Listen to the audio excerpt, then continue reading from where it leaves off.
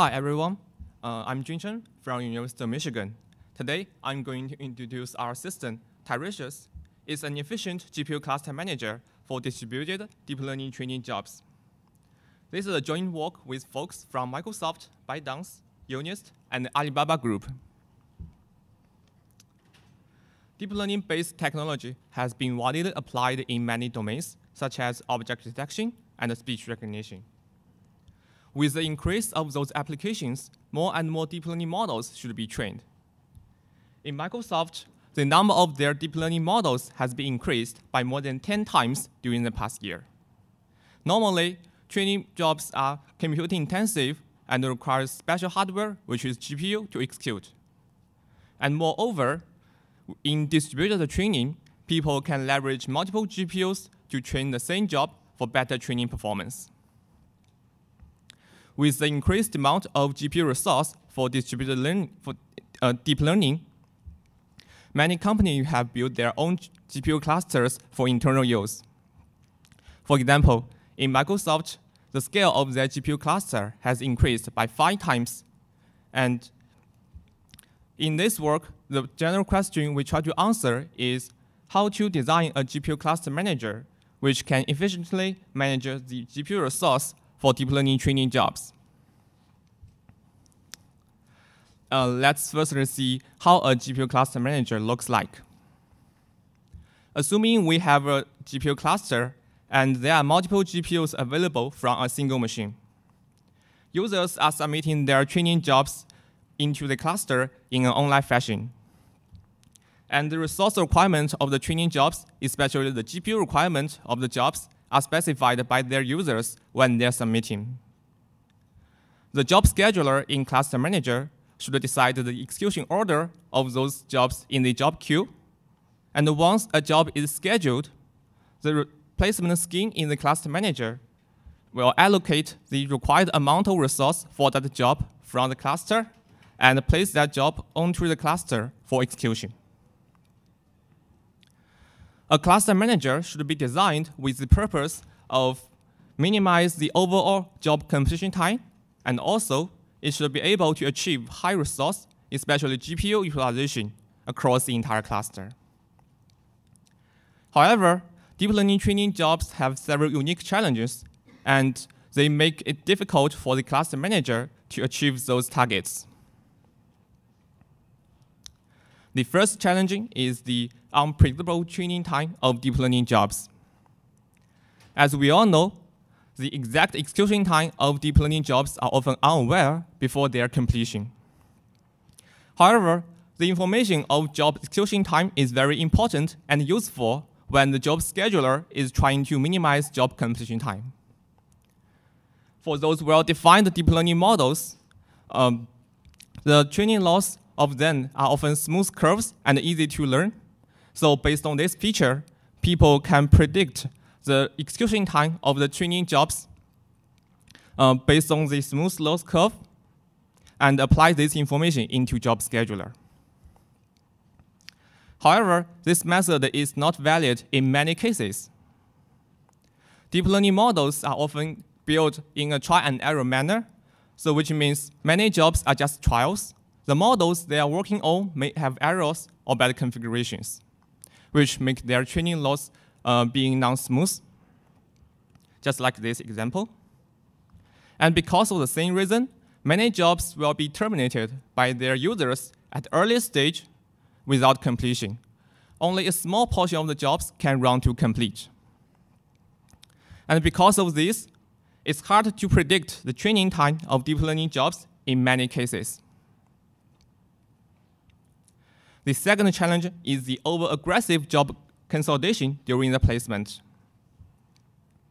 In distributed training, there are multiple job components, and they need to exchange their intermediate results during the training. If those components are placed on different machines, then the data has to be transferred over the network, which will slow down the training speed of the job. So in order to protect the training performance, people will consolidate job components onto either a single machine or minimum number of machines. And in this example, this 4 GPU job cannot be placed until there is a machine with 4 free GPUs available. Although this consolidated placement is proposed for good training performance, it can lead to the fragmented GPUs underutilized on each machine inside the cluster, and also job may suffer longer queuing delay with this placement scheme. So to recap, there are 2 major challenges in deep learning jobs. In job scheduling, the training time of deep learning jobs are often unpredictable, and in job placement, the job components in distributed training jobs are always consolidated. The problem of resource management for deep learning cluster is receiving more and more attentions, and there has been several solutions proposed. Optimus is a dynamic resource scheduler for deep learning jobs. However, it relies on the smooth loss curve for the jobs to make the scheduling decision. And in job placement, it always enforces the job consolidation. Yarn Capacity Scheduler is originally a resource manager for big data applications, and currently is being used in a production cluster for deep learning jobs. Although Yarn Capacity Scheduler does not rely on the information of job execution time, its FIFO-based scheduler performs poorly in optimizing jobs completion time. Gandiva is the most recent scheduling framework for deep learning cluster, and the jobs in Gandiva are scheduled in time-sharing manner. However, time-sharing-based scheduling algorithms are designed for fairness instead of optimizing job completion time. And in job placement, Gandiva will have multiple trials on a single job and pick the one with the best training performance. So for those 3 solutions, none of them can handle those 2 challenges very well. So here we propose our system, Tiresias. In Tiresias, there is an age-based scheduler. It can minimize job completion time without complete knowledge of the deep learning training jobs. Also, in Tiresias, it can make the placement decision based on the result from its model profiler without additional information from the users. Next, let's see how our system can schedule deep learning jobs without complete job information.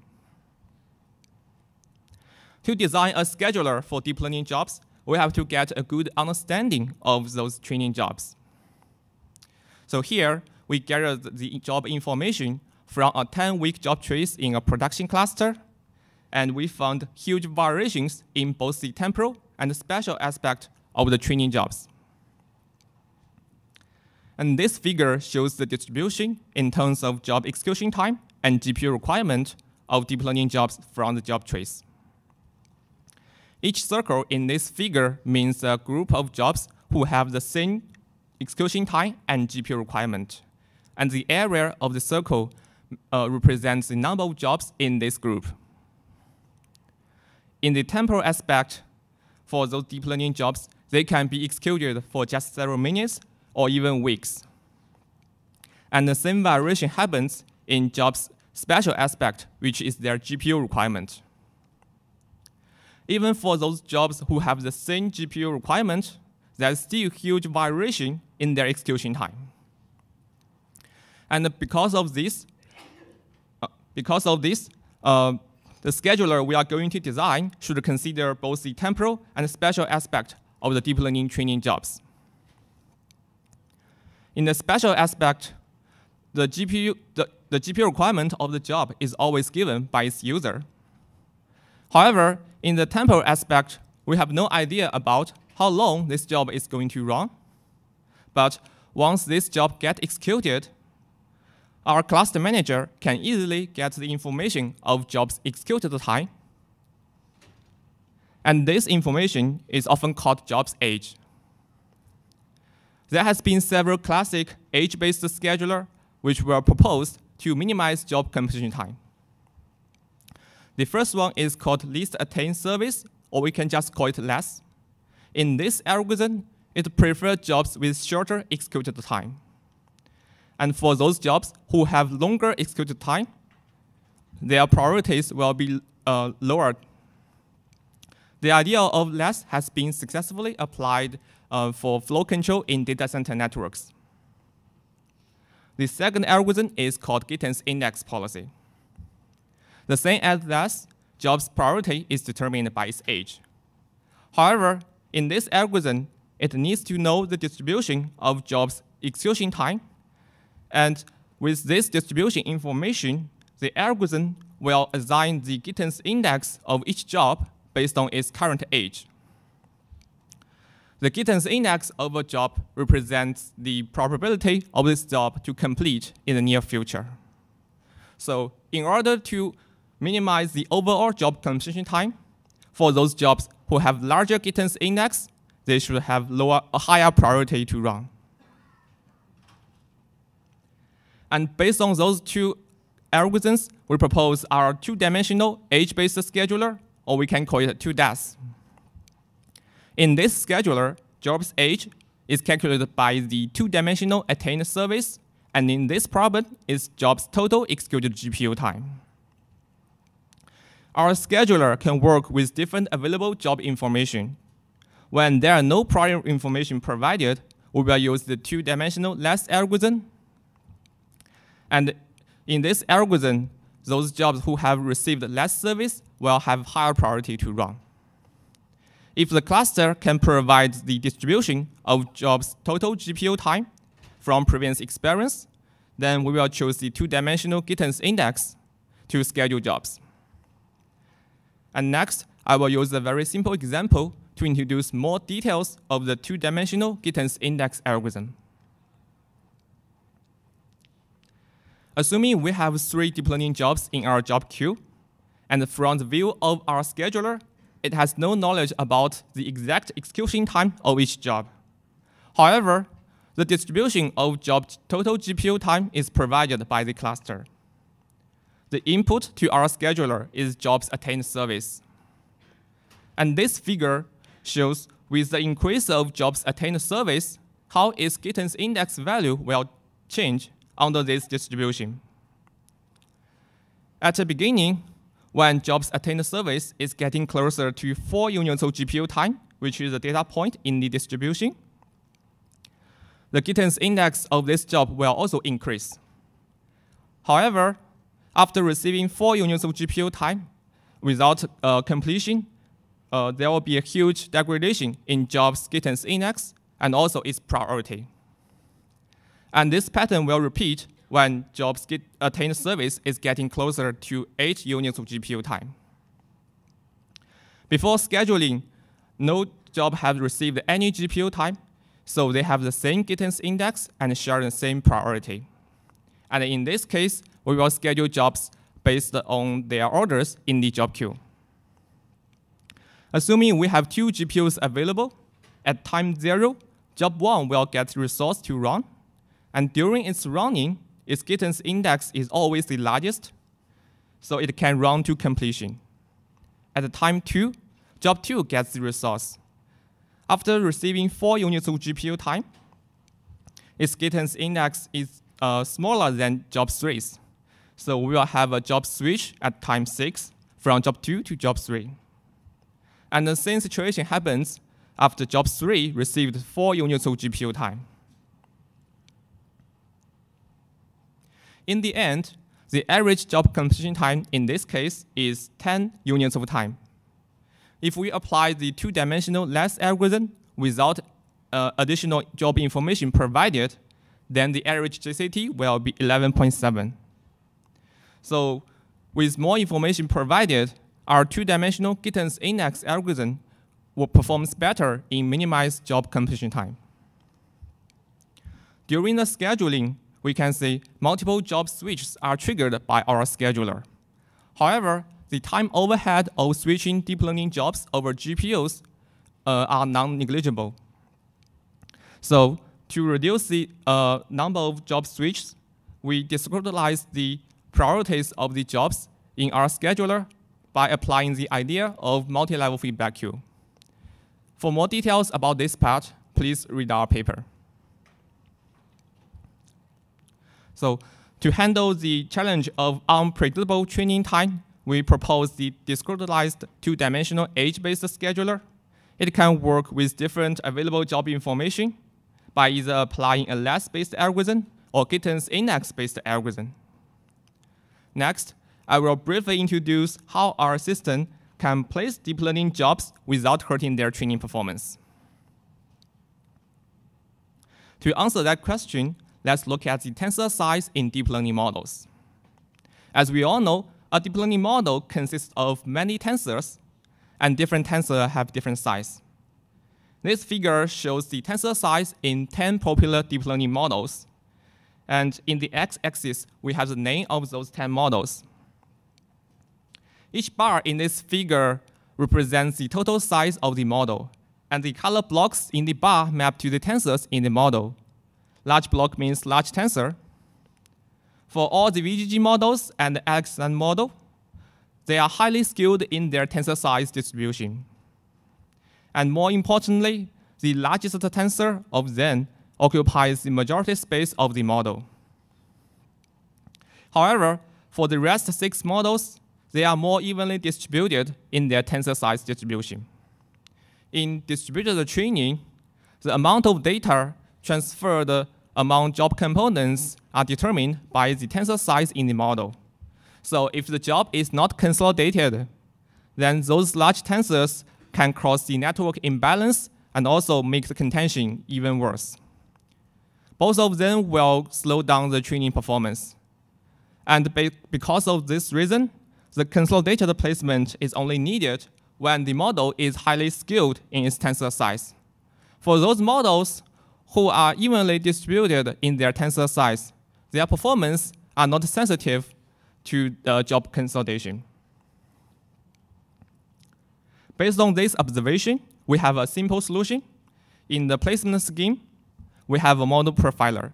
It can capture the tensor size in the model, and if we detect the model is highly skewed in its tensor size, we will consolidate the job. Otherwise, the job will be allocated with the available resource, which may come from different machines in the cluster. We have built a prototype system of Tiresias. There is a central master for the entire cluster. It makes the scheduling and job placement decision. Also, in each machine in the cluster, we had a network-level model profiler. It can capture the necessary model information for our placement scheme. We have evaluated our system in both testbed experiments and large-scale trace-driven simulations. Our testbed has 15 machines and 4 GPUs each. All the machines are connected by a 100 gigabits per second RDMA network. This figure shows the job completion time distribution in this experiment with different solutions. Other than Young capacity scheduler, we also implemented the shortest remaining time first based solution and provided it with the job execution time information from previous runs. Compared to Young capacity scheduler, our system can decrease the job queuing delay greatly, and the average job completion time is improved by 5.5 times. More importantly, the performance of our system is comparable to the SRTF, who has the foreknowledge of deep learning jobs. We ran our simulations using a 10-week job trace from Microsoft over a 2,000 GPU cluster. Other than Young capacity scheduler and SRTF, we also compared the performance of our system with Gandiva, which is the most recent deep learning scheduling framework for deep learning cluster. So when running with our system, almost every job can have shorter job completion time compared to running with Gandiva. And the average JCT is improved by more than 2 times. And more evaluation results can be found in our paper. So to conclude, our system, Tiresias, is a GPU cluster manager for distributed deep learning training jobs. It can optimize job completion time without complete job information.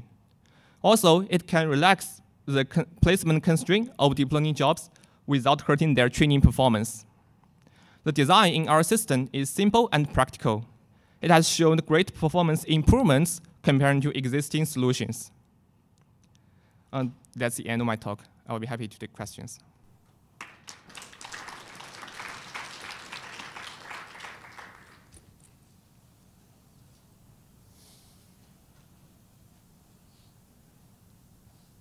So how is this problem any different from scheduling on a big data cluster? So I think the biggest difference is our workload. Deep learning training jobs, as I mentioned in the motivation part, it has several unique challenges, like the unpredictable training time, and also in job placement, it may need the consolidated placement, and also in resource allocation, it requires the all or nothing, which means like it has to get all the resource at the same time, which is different from the previous big data applications. Hi. What kind of parallelization have you used for your machine learning models? Yeah. So in all our experiments, we use data parallel, and I think because we think that this is the most popular parallelism method for deep learning training. So if you have used data parallelism, then what is your intuition for the difference between your tensor sizes? Aren't you transferring all your tensors at once? No. I think different framework may have different methods to transfer the result of each tensor. So in model aggregation, they need to transmit the gradients of the tensor, and in the background, also need to transmit the tensor to the worker. But how to transmit those tensors by one tensor per time or transmit tensor in batch is all totally decided by the framework. Okay, we can follow this offline. Oh, okay, thank you.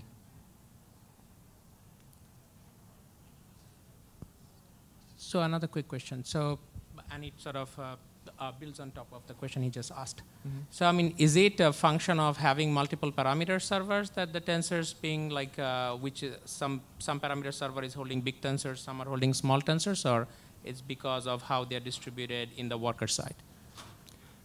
It's because that's because of the tensor distribution at parameter server side. Because firstly, different framework may have different methods to distribute their tensors to the parameter servers.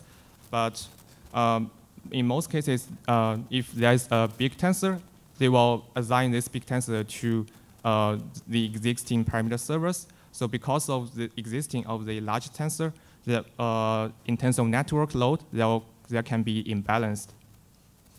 One last question. So I mean, isn't it sort of like going to solve the problem if I can come up with a mechanism that can divide the tensor into evenly sized sort of components that you can evenly distribute across parameter servers instead of whatever you are doing? Yes, that's possible.